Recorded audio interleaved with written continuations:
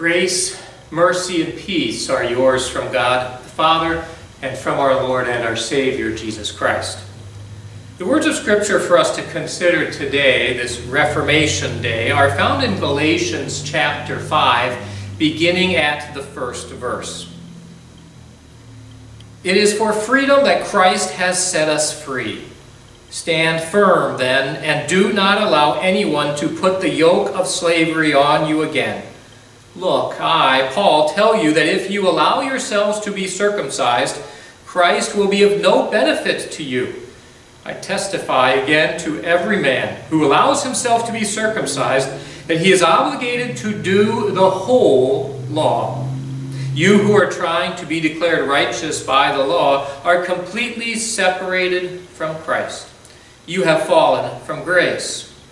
Indeed, through the Spirit, we by faith are eagerly waiting for the sure hope of righteousness. For in Christ Jesus, neither circumcision nor uncircumcision matters. Rather, it is faith working through love that matters. This is the word of our Lord.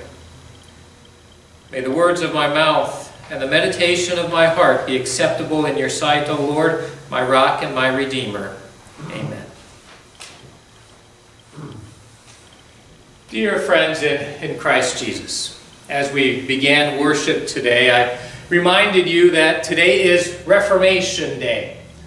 You could consider it in part one of the days that could be the birthday of the Lutheran Church. Another day, another nickname we could give Reformation might be Independence Day, because to some degree, like our verse of the day, the Son of Man sets you free, Reformation Day is all about freedom. But let's be sure that we distinguish and explain what kind of freedom we are talking about. It's not the freedom that we proclaim in the land of democracy, as much as we treasure that and use those patriotic quotes like from Patrick Henry, "Give me liberty or give me death."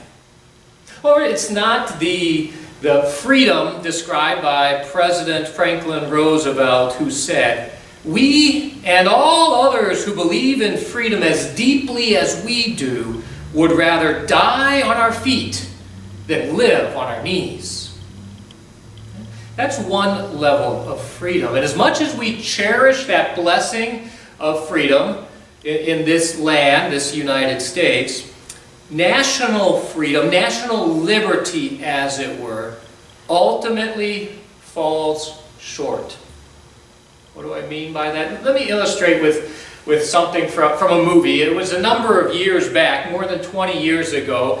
There was a movie, Braveheart, in which it depicted Scotland's fight to get out from under the oppression of the King of England.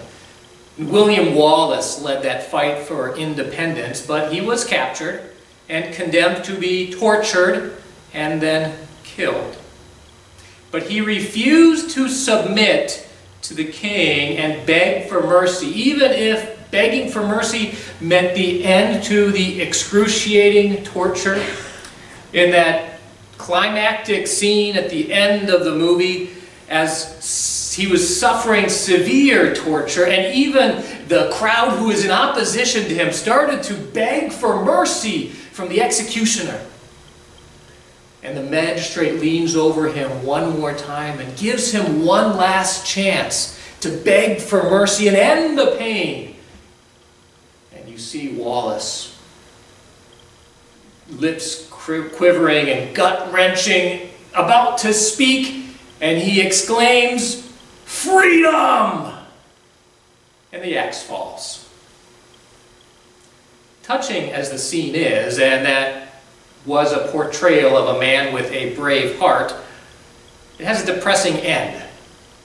As I watched it, he's good, as much good as this man may have brought to Scotland. Wallace was not free in the end.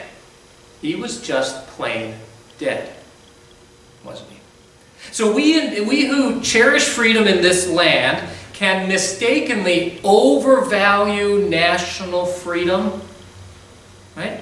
Perhaps it's a struggle to find, in the struggle to find and fight for earthly freedom, which is a good and noble cause, but it goes too far if it begins to distract us from the God-given freedom from sin, death, and the devil.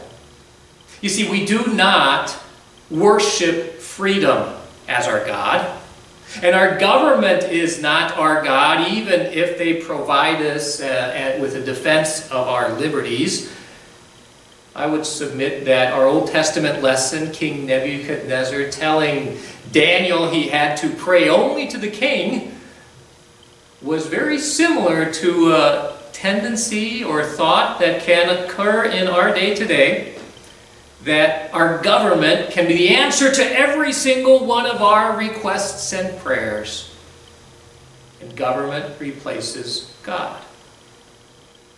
Another danger is a little bit different. It's thinking that freedom can actually mean, I'm free to do anything that I want to do. Or freedom, a lie that the devil brings and uses to attack freedom, and one of the most basic ones is to tell us that we can gain freedom on our own. And it's the whole heartbeat of the Lutheran Reformation that proclaims to us we cannot obtain spiritual freedom from God on our own. So if you want God's spiritual freedom, in Martin Luther's day, people were told, you must earn it. So we turn to the words from Galatians today to see freedom in the true and proper sense. Freedom, Christian freedom by grace through faith in Christ. It is for freedom that Christ has set us free. Like you, the original recipients of this letter had a clear and firm understanding at one time of salvation through faith in Christ alone. These hearers of this letter from Paul had heard Paul explain it that clearly to them, that the believer has been justified by grace, meaning that God declares sinners holy and sinless, and that's a free gift from God, unearned or deserved. That the Savior has fulfilled the law perfectly in place of us, and that He died that innocent death to pay for each and every one of our sins, and that His resurrection, coming back from the dead, is all the proof that we need, all the proof that is possibly needed to know that this gift of God belongs to you and to me. They heard this and they understood it. That Christ's gift to them, Christ has set us free through faith, believing what Christ did for us. But these Galatian Christians, they were challenged by false teachers who were attempting to convince them that they needed more than mere faith in Christ. In addition to their faith in Christ, they were told that they must still follow some of the uniquely Old Testament ceremonies and laws, which included worship festivals, social customs, dress, and diet. In effect, these false teachers were robbing them of their freedom in Christ. A lot like Jesus warned about, right? Sending you out like sheep among wolves. These false teachers were the wolves leading God's sheep away. And so to these people, tempted to lose sight of the truth that Christ Jesus had come by obeying the law in our place, that He fulfilled all those Old Testament laws, that's the context in which Paul writes, it is for freedom that Christ has set us free. Stand firm then, and do not allow anyone to put the yoke of slavery on you again. Stand firm in the freedom won by Christ through His life, through His death, and through His resurrection. It's a freedom from the need to earn God's favor.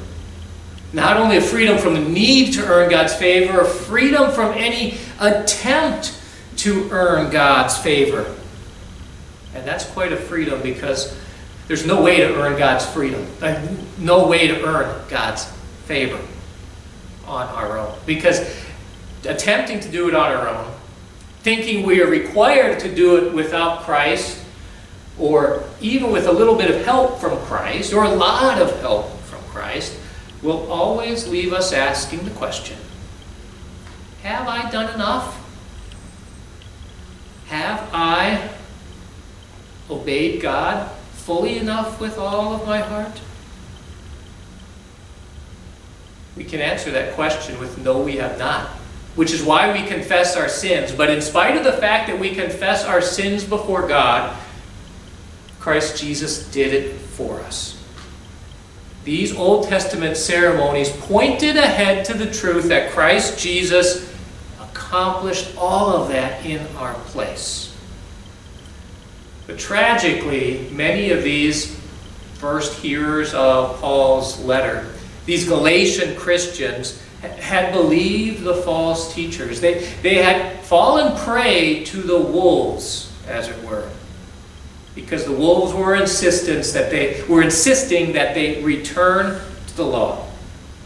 And it was far more significant than a few Old Testament things that we're picking up here and there. They were actually nullifying the work of Christ Jesus when they said, we must do something, at least a little bit of something, in order to get to heaven. In effect, they were saying Christ's death and resurrection were not enough. Any insistence on an Old Testament rite of circumcision, which is what the main thing that Paul mentions here in this section of Scripture, any insistence on that rite would wind up binding the people to obey the whole law, which they could not do. Which is why Paul explains in verses 2 and 3. Look, I, Paul, tell you that if you allow yourselves to be circumcised, Christ will be of no benefit to you. I testify again to every man who allows himself to be circumcised that he is obligated to do the whole law. You who are trying to be declared righteous by the law are completely separated from Christ. You have fallen from grace. You want to earn God's favor, even in part, then you give up every bit of the gift Christ gives. Martin Luther lived at a time when the visible church of his day had fallen prey to the same doctrine of wolves, the same type of false teachers that the Galatians had. They weren't dealing with circumcision, but they were dealing with the need, they thought, to confess each and every one of their sins and then make atonement, specifically their own satisfaction for their sinful deeds, for each and every one. That good deeds had to complete what faith would begin, the wolves said.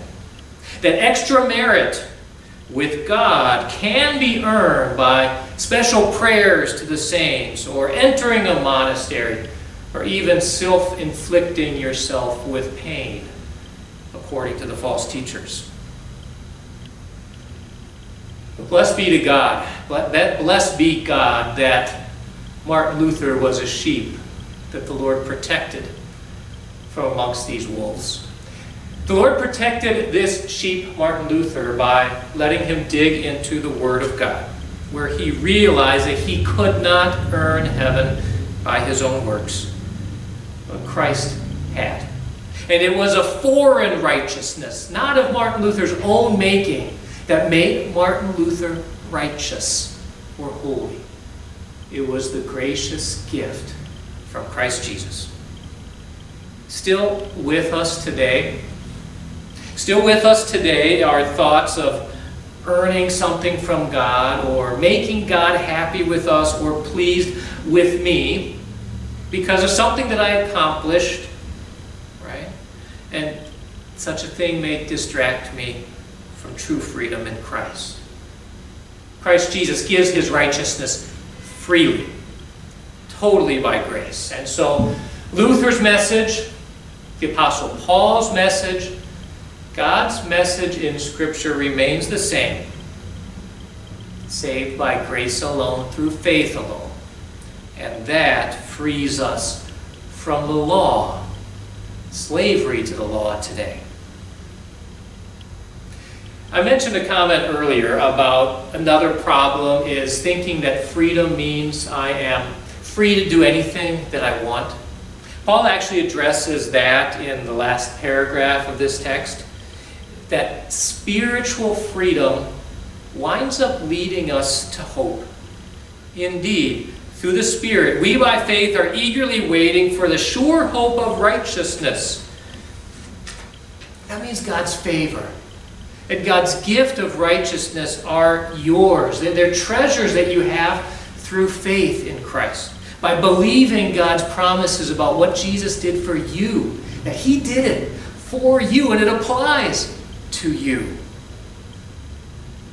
And this hope through faith is described well in Martin Luther's explanation to the third article of the Apostles' Creed. We'll confess that in just a moment as it expresses the Holy Spirit's work and summarizes it. I believe that I cannot, by my own thinking or choosing, believe in Jesus Christ my Lord or come to him. But the Holy Spirit has called me by the gospel, enlightened me with his gifts, sanctified and kept me in the true faith. That's the hope that we have in the Holy Spirit's work. And hope leads us to use the freedom that we have for joyful service. That's what verse 6 says. In Christ Jesus, neither circumcision nor uncircumcision matters. Rather, it is faith working through love that matters. Specifically, these Galatian Christians were free to use circumcision, practice circumcision, or not to be circumcised, because neither action or inaction there made them worthy of God. Neither one of those actions changed their relationship with Christ Jesus.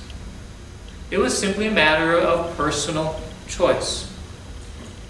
Neither salvation nor the relationship with God depended on that rite or any rite from the Old Testament. It is, as Paul says, it is faith working through love that matters.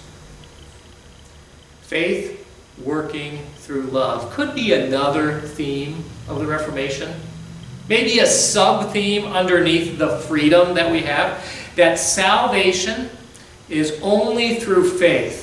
Faith in that perfect life, innocent death, and resurrection of God's Son, our only Savior. And did you catch me repeating that again? You've heard it a few times today already, haven't you? Because it is true and it is the heartbed of faith that we return to.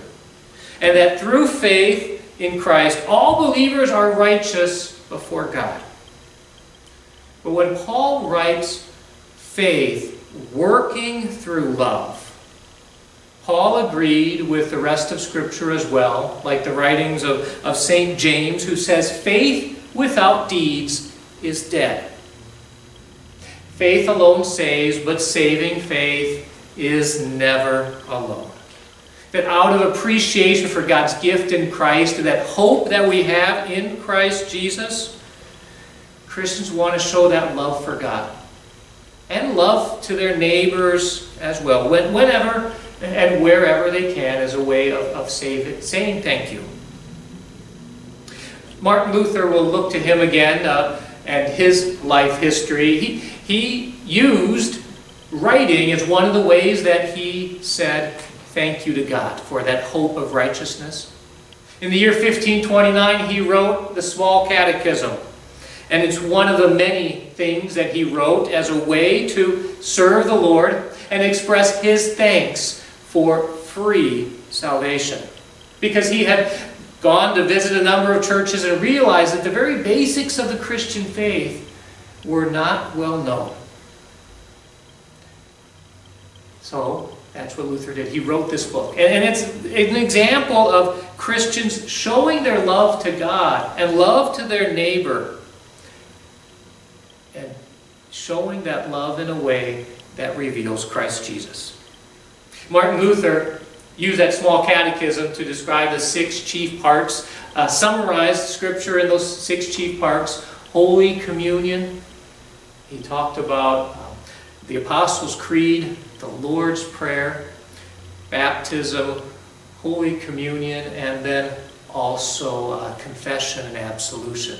And these gifts of God, these truths are what he underlined in a way that the head of the household could use it to teach all the members of his family. And it's still valuable for use 491 years later. How does your faith express itself? This freedom that you have in the hope of Christ Jesus? I don't expect any of you to write a catechism. Get off on that. You don't have to write a catechism. But you are free to show what you believe in many different ways. And I trust that you do.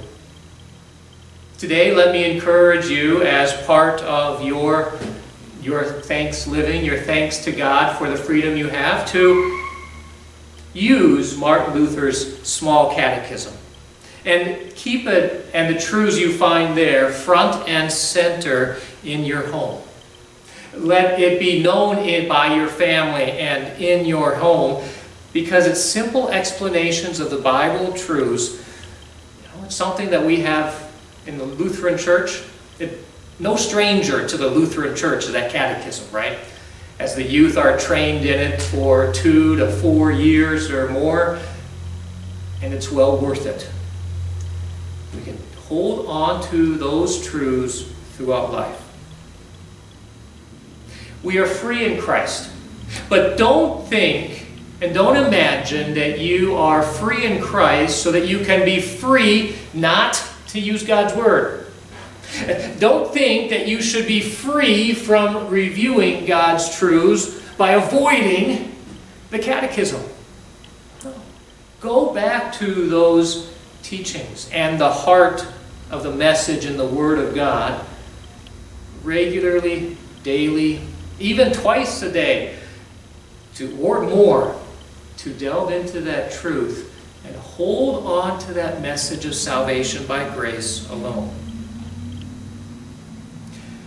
We shout freedom in many ways, and maybe it's not as dramatic as William Wallace shouted freedom in the portrayal of him in Braveheart.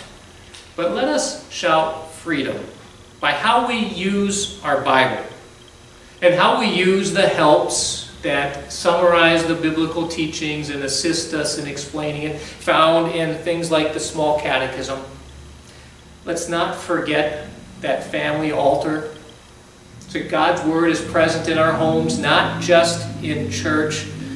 So things like TV and athletics and the other things, even politics and the like, things that can be beneficial in their place, never overcome the importance of Christian freedom in our lives.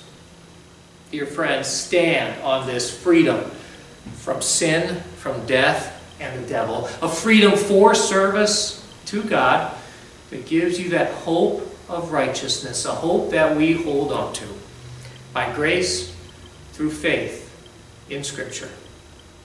Amen. May the peace of God, which passes all understanding, keep your hearts and minds through faith in Christ Jesus our Lord. Amen.